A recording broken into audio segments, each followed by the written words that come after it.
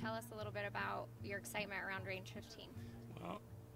Well, I drove 375 miles to watch it, and I've already seen it once, but I want to watch it again. I love it. There was so much laughter, it was hard to hear it all, so I figure at least 3 more times I'm going to have to see it. Yeah, you definitely, the laughter is so abundant during certain scenes. You miss so much dialogue that I've seen it 4 times now, and it gets funnier every time, definitely. So just through this campaign and through all of this and everything, like what have you been most impressed with the military community and the support behind this?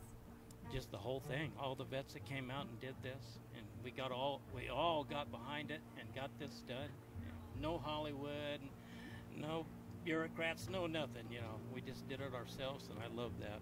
That's the best part. And what branch of the military did you serve in? I was in the Army, Vietnam. I love helping the military, especially the deployed troopers and the veterans in the VA system. A lot of people have forgotten about them, especially the deployed ones. Everyone thinks the wars are over. Well, there's still a lot of men and women in action, and that's why I send my troop packs to them. I love them all. Thank you for your service, and tell us a little bit about Gillespie Farms.